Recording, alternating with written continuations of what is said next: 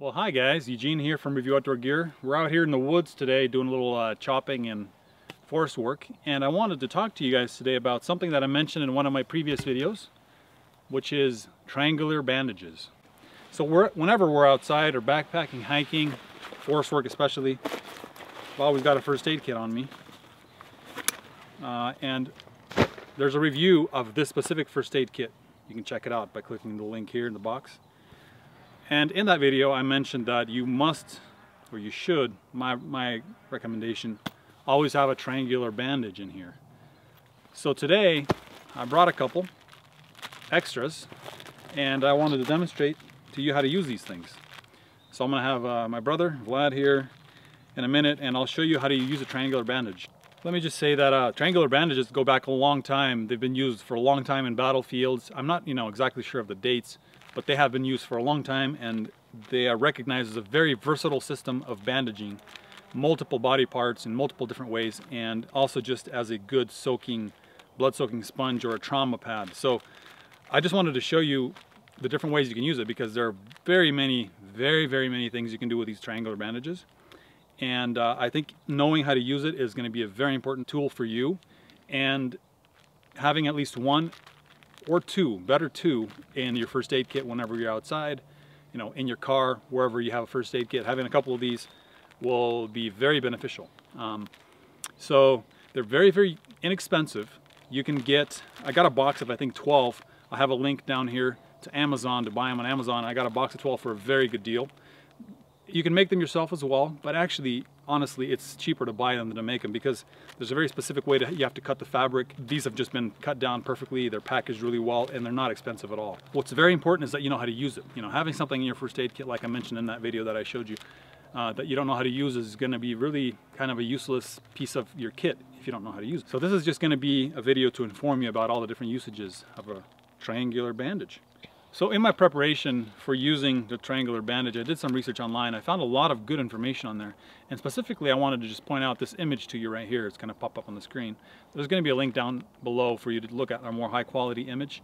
But this here, they used to make these triangular bandages with this printed on them, and this shows you just all the different possibilities you have with a triangular bandage.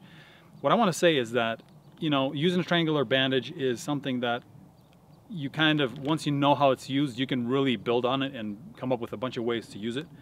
So what I want to do today is I'll show you some of the very basic uses of it. So I'll just show you about 6 or so different ways of using it, and then you can take those ideas and actually build on them and apply it in a lot of different ways. These triangular bandages come in a little Ziploc bag, so that's really nice because that gives you a nice little storage compartment, and also you can use a Ziploc bag for something else if you ever need to. And it also comes with 2 clothespins. Now, these are important for a lot of different things that you do with the triangular bandages, and actually most people don't know what these are for, so I'll be showing you what those are for when we get into it. Now, when you get a triangular bandage, you'll notice that it comes wrapped up like this, and there's another name for this. It's a French name. It's called a cravat.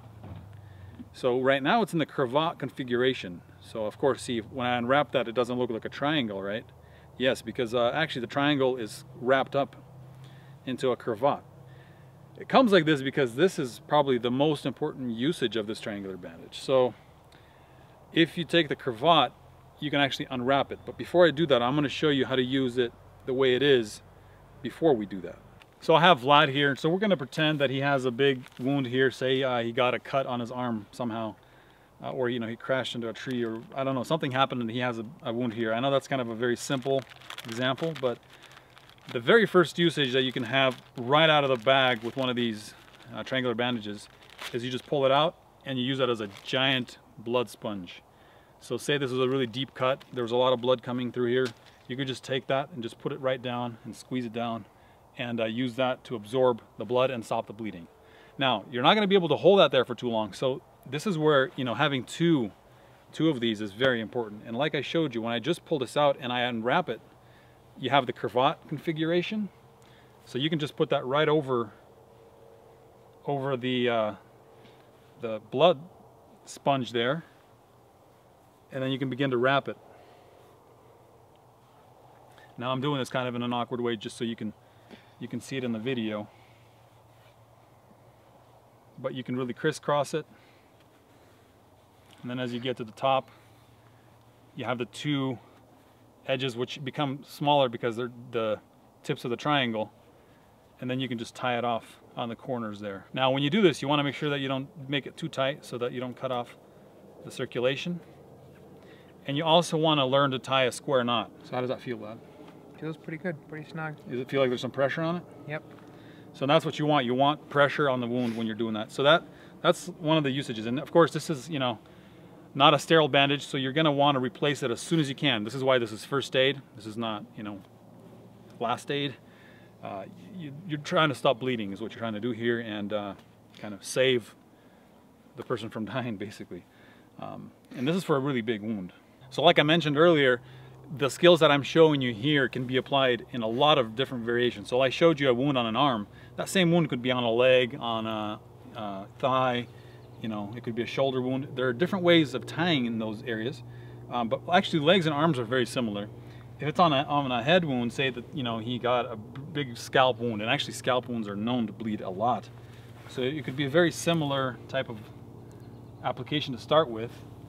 And in these situations, you actually go under the chin, or you could go around the back of the head.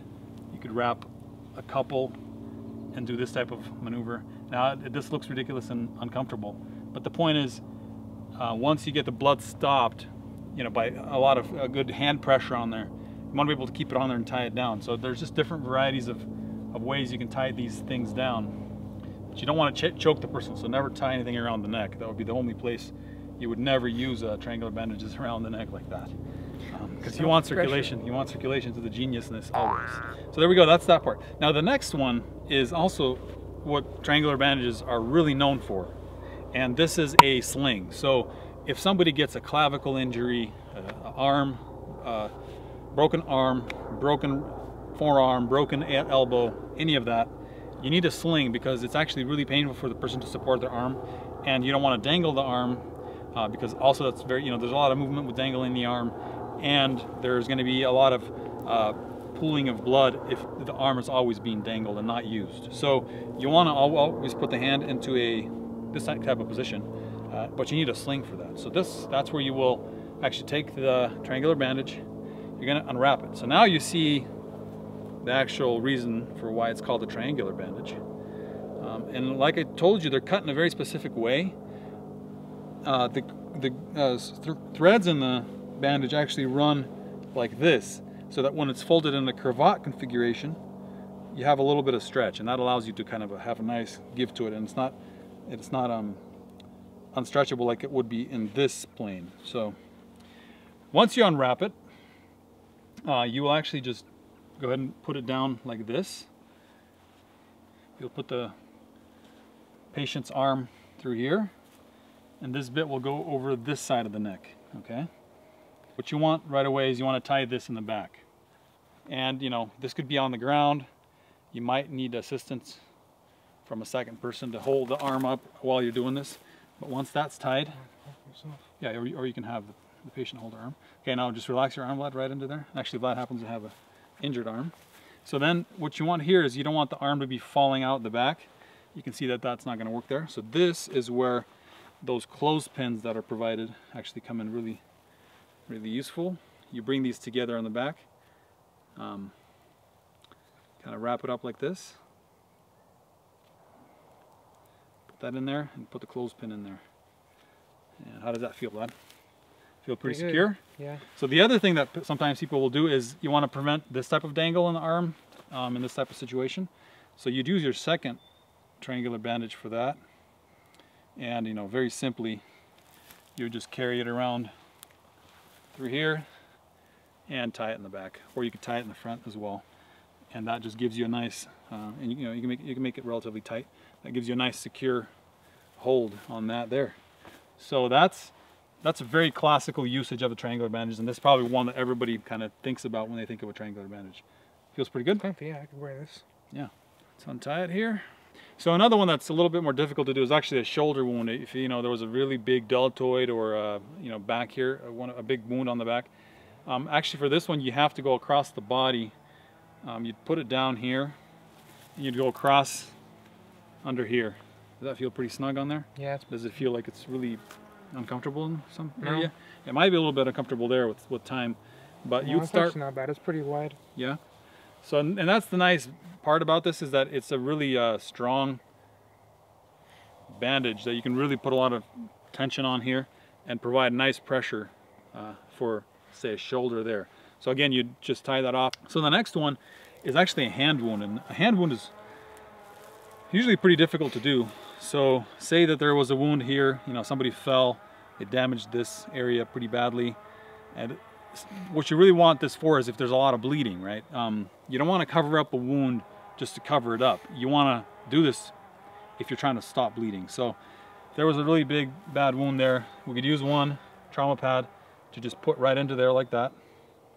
And then we take our other one, we take the middle of the cravat configuration here, and we'd start by just wrapping it around like this.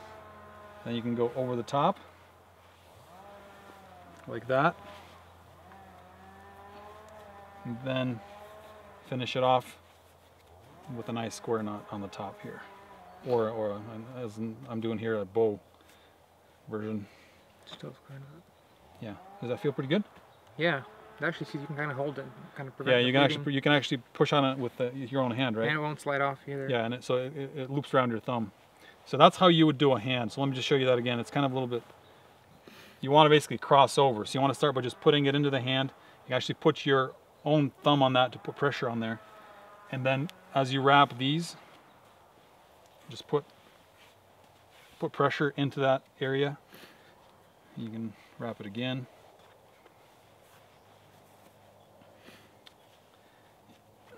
I think you guys get the idea that it's a very, once you get the system of how it works, you can basically apply that configuration and that method to any part of the body. So another very important and special use of the triangular bandage that you're going to appreciate is splinting. So in this case, say we were out and a guy broke his leg, say it was broken here, or it was broken in the thigh. If it's a really big break, especially up in the thigh, the femur bone, a really good way to do this is to actually stick a blanket between the legs and then just tie the legs together. So in this case, we'd be looking at using at least 3 cravat configurations and putting them, you lift your legs up. I'd have somebody else, of course, do this part. We put a rolled up blanket in between the legs, running all the way, and just tie them together really tight. With this actually method, it's really hard to cut off circulation because the inside won't be as compressed as much as the outside. But what you're trying to do is you're trying to splint the bad broken leg against the good leg and prevent it from moving. And this just keeps everything stable, keeps, especially if there's any really bad broken bones, from cutting into the muscle or arteries. If it's an open break in the leg, meaning that bone is sticking out through the skin, you don't want to do this. You want to just stabilize that the way it is. You don't want to move it or press it anyway. Just keep it stable and take it really easy there. Don't want to, put this over the top of that. Now the other option is if it was maybe a smaller break, or if it was an arm, you could actually splint it. So say we're outside here, we actually have an axe. Say we had a break here in the fibula or tibia, and it was just really, really painful. We could actually splint it by just, say, putting this axe here on the side. And you always want to splint with one above and one or two cravats above and below the break. So in this case, we'd go below here, and you can wrap it twice. You can go actually this way and that way, because an axe just seems to fit perfectly here. And then you can just tie that off with a square knot there. Just like that. That feel pretty snug on there? Yep. Okay, so then we'd go, say the break was here, we'd put one in here. And you can always wrap, because you're so long, you should wrap as many times as you can. So in this case, at least twice, just it spreads the area that's being pressed out a little bit more. And it gives you a little bit more ability to tighten it and keep it tight without having it slip. Because of all the friction that's built up by multiple wrappings. So you tie that together, and that will prevent that part of the bone from moving. You could also tie even higher up here above the knee or a little bit below the knee just to keep that stable. Does that feel pretty like stabilized? Yeah. Like it's kind of tied in? It's kind of like a cast. You can also put another, you don't have to use an axe, of course. It could be a shovel. It could be a stick. You just get a stick, a straight, nice, strong, dry stick, not flexible, and just tie it down, tie it up to the leg like that. And you have a nice splint until you can get the person to a hospital or wherever to have it fixed up and put a cast on. So these work really well. Now I'm going to mention that, doing something like this with a rope is going to be a lot more painful, or if you're trying to create these in the field, it's actually a little bit difficult because you have to have a really long piece of fabric to do it with, and it's just not going to work as well as if you have these nice triangular bandages in your first aid kit. So when you're folding, if you ever need to fold a triangular bandage back into a cravat configuration, you always start by folding it in half like this, so that that tip of the triangle drops down to the base, and then you fold it again in half like that, and then you fold it in half again. So you never actually roll it up, you just want to fold it in half all the way, and that way you can see it comes back together to a cravat really quick. And then you can always fold it back into just the trauma pad, but just again, folding it like that. There you have a nice big juicy trauma pad.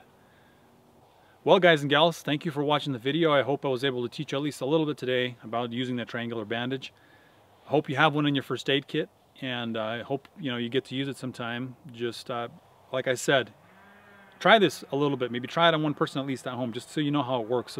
Because when a first aid situation comes up, especially if it's a lot of bad bleeding, you're going to be a little bit panicked, have a little bit of an adrenaline rush if you haven't ever done this before. And having that skill in the back of your head and having practiced it at least once or twice, you'll at least kind of step in with a little bit more confidence and be able to do it right and do it well.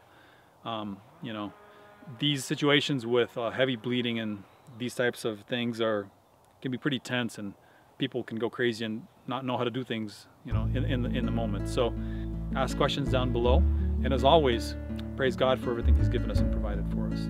This has been Eugene with Review Outdoor Gear, and I hope to see you in a future video.